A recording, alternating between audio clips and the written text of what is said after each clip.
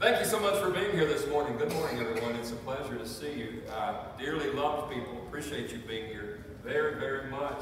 I've been looking forward to this occasion for quite a while now, and appreciate the invitation to come. It is an honor to be with you. It's been a while since I have been here, and thank you so much, and thank you for the wisdom in hosting such an event. There are sermons that give us a lot of pleasure, joy to preach. We rejoice in the ability to preach them, and there are others that while we rejoice, for instance, in the nature of God and what God has decreed and declared, that aren't filled with nearly as much joy because of the situation of our culture and our world. We are in that second category this morning. We're going to be talking about human sexuality. I want to begin with a question. Is fire good or bad? And if you said bad, you could be thinking about a house being on fire or forest fires or explosions or things like that, and you would be absolutely right. If the first thought in your mind was fire is good, then you could be thinking about cooking your food, warming yourself on a cold winter's night if you're out camping, that kind of thing, or providing light for you in the dark. All of those things are good. You see, fire is a concept that is neither good nor bad, but depending on how you use it is the outcome. It's either good or bad, depending on what you do with it. Question number 2, is fire powerful? And you say, absolutely, fire is powerful. Third and final question, when you think about an arsonist and a fireman, which one is obsessed with fire?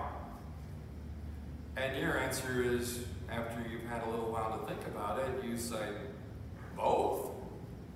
Both the arsonist and the fireman are obsessed with fire, but for very different reasons. The fireman is obsessed with the fire because it is his goal, his desire to protect people, to protect property, to keep people safe and alive. And he is dedicating his life, and sometimes individuals give their lives in attempting to stop fires that have started. The arsonist, on the other hand, does not care. He just wants to see the big fire. He doesn't care about boundaries. He doesn't care who gets hurt. He doesn't care about any of that. Powerful things have to have boundaries. Human sexuality, one of the most powerful things in this physical realm. Now, we're not going to talk about every single one of these, especially to the degree that we could, but human sexuality arises from the nature of God Himself. How marriage and home and family and sex and gender reveal God's nature to me. One further question. And I thought about doing this, but constrained by time, I decided I would just ask you and let you think about it. Use your imagination. The attributes of God, God's nature. If I said list as many attributes of God as you could in the next 60 seconds, I have no doubt that you would fill up maybe even 2 or 3 pages. That God is loving, gracious, merciful, kind, that God is patient, that God is sovereign, that God is just, that God is forgiving, that the characteristic, the attribute that is discussed most in Scripture relative to the nature of God is His holiness. Genesis 1 and 2, I invite your attention to these passages if you have your copy of God's Word with you. We are made, Genesis 1:26 beginning, God said, let us make man in our image, according to our likeness. We're going to spend some time today talking about that as we discuss human sexuality arising from the nature of a God who is good and a God that does good things, who has worked to help us gain heaven and avoid hell. And in the context of this creation event, it says, it reveals to us that God made male and female. God created them male and female. We read that in Genesis chapter 2, and I know that if you haven't heard this in any other place, I've ever done a wedding ceremony where I have not read Genesis chapter 2 at the end of the chapter. Adam is alone and lonely. God sees that condition and says that it's not good that man should be alone. Caused a deep sleep to come on Adam, and you guys are familiar with this account. And while Adam slept, took a rib from his side, and with that rib fashioned a woman, brought her to Adam. And Adam said, this is now bone of my bone, flesh of my flesh. She shall be called woman, because she was taken out of man. Therefore shall a man leave his father and mother, cleave to his wife, and the two shall be one flesh. That's God's purpose, that's God's intent, that's God's design for the home and family. Man, woman, with this in mind. If I ask you to list some purposes for marriage, home, family, I have no doubt that some of you immediately thought of companionship, that Eve was brought to Adam and going to be a helper suitable for him. So companionship and to walk by his side and support and encourage and all those things. But the primary purpose of human sexuality is reproduction. If I ask you, what's the purpose of your lungs? I doubt anybody in here's first answer would be pleasure. My lungs are for pleasure. Now, I'm not telling you, as a matter of fact, I'm saying the exact opposite. Sexuality, sexual intimacy, in its proper boundaries, in its proper place, is incredibly good. God designed it so. So I'm not telling you the only time that we may engage in sexual intimacy as husband and wife is for the purpose of procreation. He didn't make us that way. But its primary purpose is to produce new little people. As a matter of fact, that was the command given to them, was to be fruitful, multiply, increase in number, fill the earth, and subdue it. Genesis chapters 1 and 2, followed by the Song of Solomon. And in this book, it's a poetic celebration of marital love and how that husband and wife function together and love each other and are grateful and thankful for the physical attributes that they can enjoy from one another. Matthew chapter 5, verses 31 and 32, and then 19, 4 through 6. If I'm going too fast, it's Austin's fault, because I have a limited amount of time to cover, like, I don't know, maybe 2 weeks worth of material. I love that young man, so he knows I'm teasing him. Matthew 5, 31, 32, Matthew 19, 4 through 6. When Jesus is asked a question, they are testing him, trying to put him in a dilemma, trying to catch him in his words, in a trap or in the netting of his words. And they ask him a question, Matthew 19, relative to divorce. May a man divorce his wife for any reason? Jesus was really good at doing this. He turns it back on them. Have you not read? Or how do you read? Meaning, God has spoken on this particular thing. This is what God said. This is what God has done. This is what God means for you to do. How do you read? Don't you know that He who made them in the beginning made them male and female? And then he quotes a big section of Genesis chapter 2 and God's original intention and God's original design for home and family and marriage. Ephesians chapter 5, Revelation 21. Both of these, the Bible is bookended by two marriages. We just looked at one from Genesis 2, Adam and Eve. And then the marriage of Christ, Jesus Christ, and His bride, the church. So it begins with a marriage, and it ends with a marriage. And Revelation 21, I think about this quite a bit, and relative to my own wedding ceremony. I was standing at the front of the building that day, and I was scared to death, and my face was the same color as my white suit. And all of the groomsmen had taken their place. Bridesmaids had, best man, maid of honor. All there, the ring bearer, the flower girl, all of that was done. The doors doors closed and a specific music started playing. And when those doors opened, it was the most beautiful thing I had ever seen in my life. To this very day, it was my bride, dressed for me. John sees the panorama of all that God has done, is doing, to help us gain heaven and avoid hell. He sees the new Jerusalem coming down out of heaven. And it says, as a bride adorned or prepared for her husband. It uses that expression 3 times in Revelation 21. The bride, the bride, the bride. The bride of Christ, the bride of Christ, the bride of Christ. The Bible begins with a marriage and it closes with one. This is adapted from a book called Mama Bear Apologetics. And here's where we are today. Our culture is obsessed with sex. If you're prone to do this, turn on your television.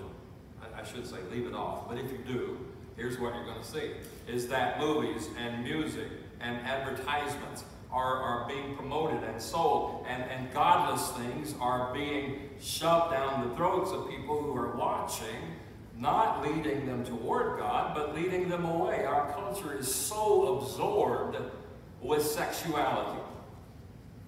Instead of pointing us to God, however, sexual pleasure has become a god in itself. It's all about please me, me, me, me, me. Please me. Whatever I want, nobody can tell me. Nobody can tell me what I can be and what I can do and where I can go. Nobody can tell me the partner that I must have. Nobody can say those things to me. I'm going to do whatever I want. Sexuality has become a ruler. And this ruler is very demanding. Sexual pleasure must be obeyed, and it is one to whom homage must be paid both in word and deed. You ever notice, guys, when the discussion about these things starts, or the feelers are put out and the boundaries are tested and pushed, it's always just respect us and just leave us alone. It starts there with just recognize the fact that we are human beings. It never stops there. That's what they say they want, but what they want is your participation. We've gone now in all of these areas from acceptance to validation. And what is happening, these things are being cloaked in the language of morality. Love, power. Aren't you loving? Don't you think that God would want me to have and experience a loving relationship? Why would you tell me I can't do that? So these concepts are couched in words that are filled with love, or at least seem to be filled with love and compassion and hope and help. The word affirmation today has been used a bunch. People are being fed lies that would cause them to kneel at the altar of pleasure. Again, this is from Mama Bear Apologetics. God's commands regarding sexuality are not some side aspect, nor does he mean for them to be. I want to go back just a little bit. Back in the beginning, I said that fire is a concept that is neutral. It is neither good nor bad. It just is. The Greeks have a word for things that fit into that category called the adiaphora. Adiaphora, indifferent things. Now, unlike fire, that actually is a concept that is neutral, human sexuality is not. But the Greeks put human sexuality in the adiaphora, as if it made no difference. And their claim was just take care of the soul. The body is unimportant. Whatever you do in the body is fine. I'm telling you, what you do in the body affects the soul, not just here and now, but eternally. So it's not part, human sexuality is not part of the adiaphora. What God teaches us about human sexuality, about husbands and wives and parents and children, home, all of those things span both the Old Testament and New Testament, especially in terms of holiness, both God's and mine. Sexual holiness is, in essence, a demonstration of one's knowledge of God and that person's commitment to God. sanctity of sexuality makes human beings different. One man, one woman, for a lifetime. I said this the other day to a group, and I said, we have a couple of cats at our house, and one of them still is fully functional. He can produce little cats, and does on a routine basis. He doesn't belong to me, so don't come up afterwards and say, well, why don't you have that cat fixed? He's not mine. That cat has no concern about the female cat that he wants to help reproduce kittens with. Doesn't matter to him. Doesn't matter if it's different female every single night. That's the way it is in the animal world. It's not true with human beings. You see, for them, it doesn't matter with whom they reproduce. For me, it matters both mightily and eternally. Human sexuality is part of God's plan, arising from His nature, and it's not a concession to the flesh. When we obey God, operate within God's purpose, and in keeping with His nature, then things are incredibly good. When we step outside those boundaries, however, the wheels fall off the bus. No longer good. And deal with people, talk to people, counsel people every single day. Broken hearts, broken homes, broken lives, and a lot of them it's because they have stepped outside the boundaries that God has given to us and designed for us to follow. Everything else, other than one man, one woman for a lifetime. Now I need to say this right here, and I might have should have started with this. We've said a lot about marriage so far. You don't have to be married to go to heaven. You understand that, right? Paul was single. Jesus was single. So we're not talking about you are inferior in any kind of way. You're not. If you choose to remain single, or if you have married and your spouse has died, you're now a widow or widower. There's nothing preventing you from being faithful to God. Add to that this, Matthew 19. There are some who are eunuchs for the kingdom's sake, Jesus said. So one may choose to be that particular thing.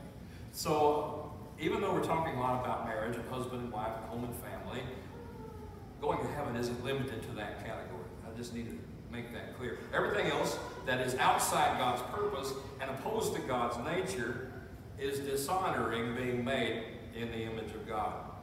Human sexuality is important to God. Human sexuality is shaped by the nature of God. It arises from His nature. Our bodies are not our own. How many times have you heard that expression? It's my body. My body, I'll do what I want. This comes up a lot. This comes up a lot, especially in the pro-life and pro-choice, those discussions.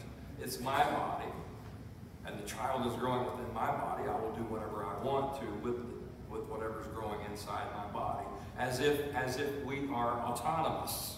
But we're not. 1 Corinthians 6, verse 19, Paul wrote that our bodies belong to God, and we should use our bodies to honor and glorify Him. Sexuality, sexual intimacy, is incredibly good when engaged in according to God's purpose and creative intent. It's damaging when engaged in outside and against God's purpose for it. For the most part, we've done just an atrocious job of teaching. God forgive me. It's my fault.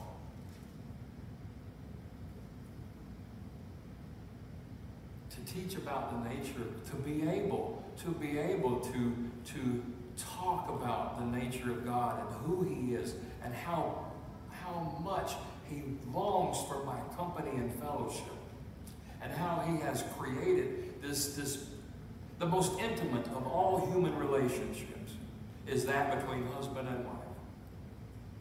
My wife told me before we married, and she still tells me we've been married, I don't know how long, 36 years, a long time. And don't tell her I didn't know specifically.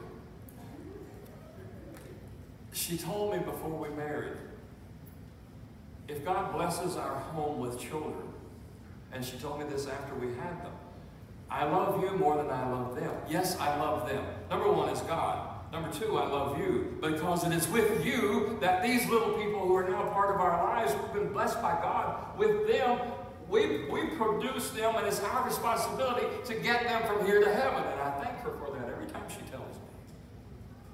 I love you. You're second only to God. And we have done such a poor job as members of the body of Christ teaching about the incredible goodness. There's a fellow one time, his first name was Butch, his last name fails me, said that he grew up hearing that sex was this awful, horrible, filthy thing, and that we should save it for the person that we love most.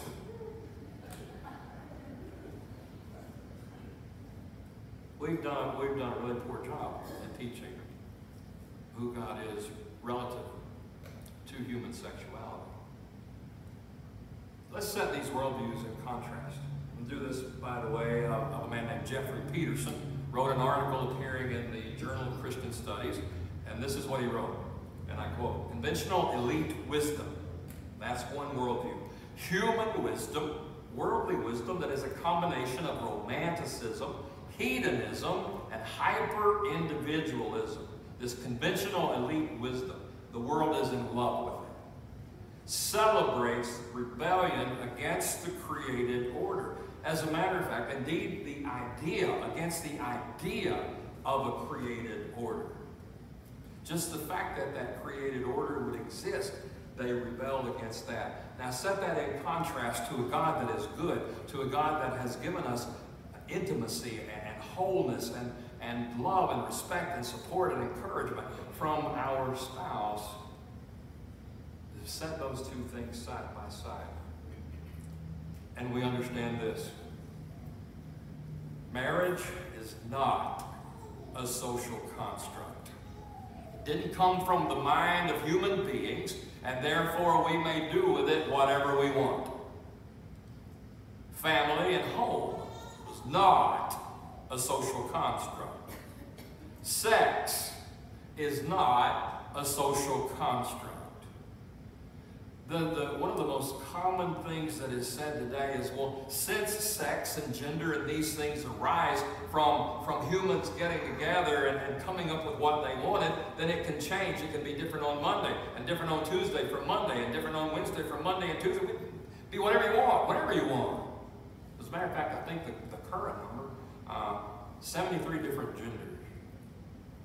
And it's being taught to children by way of our education system. And these little guys who are 4 and 5 and 6 years old, they don't know. You ask them what they want to be. Well, I want to be a pirate. Oh, my granddaughter, still to this day, she's been on this for 2 years now. I want to be a ballerina. And bless her heart, she might be. But what's the likelihood of her maintaining that desire from 4 until she's 20? So, how many of you loved your body when you were a teenager? Not many of us. Some did, but most don't. Look at ourselves in the mirror on the way to school. Man, my seventh grade picture in the album that year, I would like to find every copy of the album that was in and burn them. I don't know how it could have been so bad, and the person taking the photograph did not say to me. It's like, son, your hair is sticking straight out like this, and your glasses are sitting on your... I don't know how they got that crooked and stayed on. I don't know how I walked from one place to the other, but I made it through that period. Sex, marriage, home, family, gender are not social constructs. They all are designed by God and arise from His nature. Therefore, I have no ability, and I certainly don't have the authority, to change them to fit whatever I want them to be. Desire. May I have desires and not sin? The answer is yes. May one have inclinations and not sin? And the answer is yes. May one be tempted and not sin? And the answer is yes. I may have desires. I might have the desire to go to Lake Charles, to the casino, every day of my life. And as long as I don't go, there's a difference, what I'm saying. There's a difference between attraction and action. And when I'm discussing these things with people, I need to keep that in mind. That one can be attracted. That one can have the desire and the inclination. One can be tempted. I heard a lady say this a long time ago and it stuck in my head. She said, the birds can circle around your hair, but you don't let them, circle around your head. The birds can circle around your head, but you don't let them make a nest in your hair. So the desire, the inclination, the temptation, those aren't sinful. It's when I act on those things, then it becomes something that's different. All of these verses, and I would love to have a time to discuss them all, and we don't. There are people who have written books on same-sex attraction, same-sex marriage, on gender dysphoria, all of these. And there's more than one person that call these clobber verses. Now, they're not called clobber verses by folks in the religious world. They're called clobber verses by those with whom the discussions are being had, who are part of the same-sex attraction or same-sex marriages, or the 2S LGBTQAI+, those worlds, because these verses in their minds are used to beat them up. But if we're going to discuss these things from the only one who has the right and authority to set the standard, this is what God said.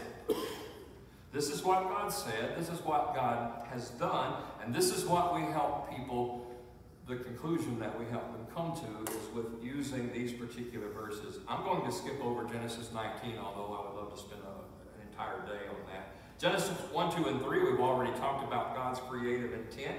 Leviticus 18, 19, and 20. I do want to read in a moment. We'll wait. Leviticus 18, 19, 20 deals with the holiness of people, God's regulations for them. And in the context of that, sexual intimacy is discussed, and with whom. Romans 1, 18 through 32. The Gentile world's alienation from God is evidenced in the sphere of human sexuality. And this is the reason why. As is true with all things that take us away from God, that are contrary to His will and in opposition to Him, starts with the heart. And Paul presses that point in Romans chapter 1, verses 18 through 32, that this begins in the heart, the movement away from God, and perverted man can't come. We're not going to elevate ourselves. We're not going to become more noble. We're not going to become more fair-minded. We're going to become more perverted. And this is a pretty hard-hitting section in this letter. He opens up with it. 1 Corinthians 6, verses 9 through 11. A list there of those who will not inherit the kingdom of heaven. 1 Timothy chapter 1, verses 8 through 10. Those who are unrighteous will not be in heaven either. So, 5 minutes to cover. Yeah, we'll do it. We got this. Genesis 1, 2, and 3, God's creative intent. God's creative works culminate in the creation of humankind. Male and female, made in the image of God and according to His likeness. They are given the divine charge to be fruitful, multiply, fill the earth, and subdue it. Procreation, human mode of creation. We participate with God in that creative event. It's part of what makes humans correspond to the image of God. Humankind brought forth through the union, this one flesh arrangement of man and woman, and those who are entrusted with responsibility over the earth as God's representatives. Only when humankind arrived on the scene is the evaluation of the Creator's work upgraded from good to very good. Genesis chapter 1, verse 31. God had done all of this creating. He then creates Adam, followed by Eve, and at the end of that process, He looks at them and He said, this is very good. In Genesis 2, the focus narrows to a relationship between the man and the woman described as an organic union in which they become one flesh. Genesis 2, verse 24. Interesting word, kenegdo. It's a compound word. The Hebrew word for suitable. Eve was one who was fitting for Adam.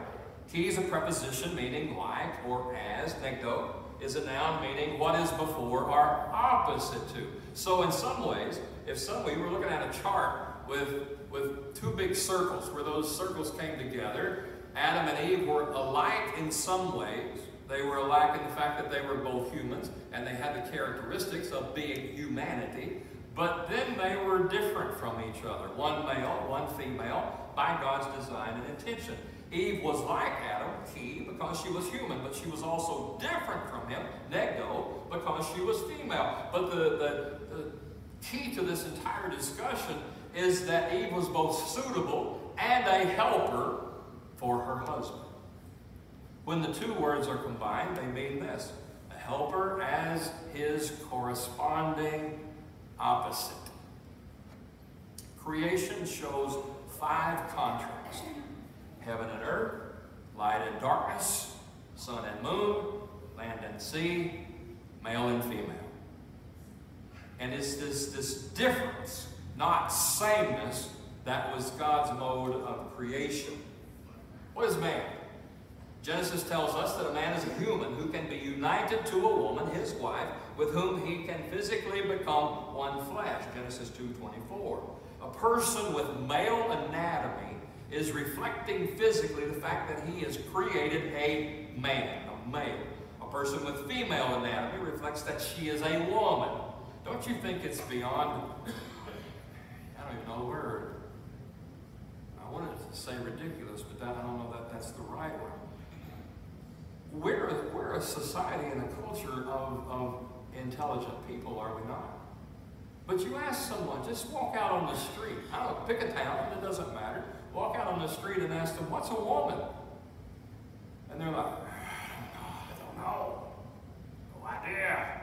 They ask a woman who was a nominee for the U.S. Supreme Court, position on the court as a justice, highest court in the land. They ask her pointedly, what's a woman? She said, I can't say. I don't know. Anatomy reflects that she's a woman. Maleness isn't only anatomy, but anatomy shows that there is maleness. Femaleness isn't only anatomy, but anatomy shows femaleness. Men and women are more than just anatomy, but they are not less. Our anatomy tells us what gender we are. Our bodies do not lie to us. This written by Andrew Walker in the book God and the Transgender Debate. What does the Bible actually say about gender identity? When Scripture talks about marriage, it says that sex difference, male, female, is an essential part of what marriage is. When you're having this discussion with people, ask them, what is marriage? Where do you get that definition from? And what does the Bible have to say about what you just said? What is marriage? Where did the definition that you are operating by come from? And what has God said about this? Sex difference is woven into the fabric of Genesis 1 and 2. Woman's taken out of man. It says, woman, man, put them together. For this reason, man shall leave his father and mother, leave one home, father and mother, create a new home, husband and wife, explicitly male and female. And those two are able then to produce little human beings, and they produce those little human beings for the purpose of worshiping and honoring Yahweh Elohim. That's why they're created, that's why they're here. One flesh union of two sexually different people. Differences coming together in unity. This is a foundational principle from the nature of God Himself. If you'll give me 2 more minutes. Leviticus, imitating God's holiness. We're only going to be able to cover Genesis and Leviticus, but that's all right, it will do. The purpose of this book of Leviticus is purity, imitating the holiness of God. As a matter of fact, the expression from Leviticus 19:2 is brought over into the New Testament by Peter, where Peter says, be you holy, be holy because I'm holy. Quoted that verse directly from Leviticus 19. So it's a book to produce purity, holiness in God's people. They were not to cross the boundaries established in Genesis. Israel was to be different from the other nations. Leviticus 18, these 3 verses. Moreover, you shall not lie carnally with your neighbor's wife to defile yourself with her. You shall not let any of your descendants pass through the fire to Molech. Here's a question for us. Why did he follow the first one with the second? Well, it's my body. I'll do whatever I want to. Sexual revolution of the 1960s. The expression was, well, sex is free. Love is free. Love is free. Love is not free. Love comes with a high cost. Agape love, unconditional love. When children are produced in those random encounters, guess what they did with them? They sacrificed them to Molech. They carried those infants to an idol out on the plain who had fire in his belly, and they put them on a tray, and the baby human being fell into the fire and was consumed by it. God said, that thought never even came into my mind. A God who knows everything. I never thought that. And these are my people. You shall not let any of your descendants pass through the fire to Molech, nor shall you profane. You profane the name of your God. I'm the Lord. You shall not lie with a male as with a woman. So now we have 3 things in verses 20 through 23. Adultery, sacrificing children to idols, and homosexuality. He says, don't lie. Men, don't lie with other men. It's an abomination. That's what God calls it. Holy Spirit says it's an abomination to God. Nor shall you mate with any animal to defile yourself with it. It's a perversion. The self-explanatory sins of Leviticus 18:20 through 23 were designed to direct humans in a godly manner, to make them holy. The following destroyed that godliness. Adultery destroyed the stability of the home. That's what it does. Sacrificing children to pagan gods destroyed the fruit of the couple. Bestiality polluted one made in the image of God with one that was not. Same-sex relationships are wrong because of the nature of the partner. Now, I need to say this really quickly. When we read Leviticus 18, 19, and 20, homosexuality isn't elevated above adultery or incest or bestiality. They're all on the same plane. They're all sins against God. It doesn't bring one out above the others. It says, don't do any of them. Be holy. The Hebrews did not have a word for homosexuality, so they would speak in terms or write in terms of heterosexuality. Consider these other wrong relationships. Adultery involves having sex with someone who belongs to another. Incest involves having sex with a relative. Bestiality involves having sex with an animal, one not made in God's image. Here's something for you. This is happening right now. It's not like, it's not, people see an article like this and they say, well, it's not invited. We're okay. Not in Crystal Beach. Well, I'm telling you, coming soon to a city near you. Spain may legalize bestiality. It's okay. It's okay for you to have sex with your donkey or goat or lamb or whatever it is.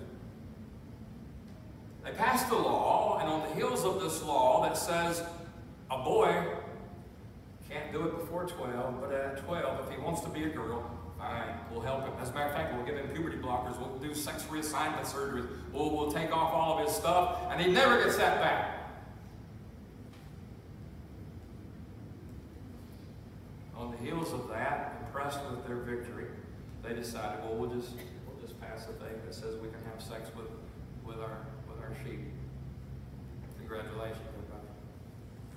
I have a whole bunch of pictures at the end I would love to show you if you want to see them. My time is up, so if you would like to afterward, what I will do, and I have a paper for you that two sides of this argument. And what you're going to hear a lot as you discuss this with people is they're going to say to you, those that are in this lifestyle, and understand, gender dysphoria is a real thing. There are people who are tormented. There are some who are not. There are some who are just outright evil, but not all of them. So there is a side that is affirming, and that tends to be people who are religious-minded, and they're looking for answers from God's Word. And then there are those who say, well, this is what God says. But the discussion with people is, what's going on right now is, well, that's what you're reading, but those words are mistranslated. I didn't make it to that, but it's in there. Those words are mistranslated. So for your personal study from 1 Corinthians 6, 9, and 10, two words. Malakoi. Malakoi is the passive participant in a homosexual relationship. Arsenotokoi, Arsenotokoi, is the active participant. It's Trinity. That second word is only used twice. It's used both times by Paul, once in 1 Corinthians 6, one in 1 Timothy 1. And it both times refers to homosexual activity. Men with men. Men burning in their lust for men. Adult men.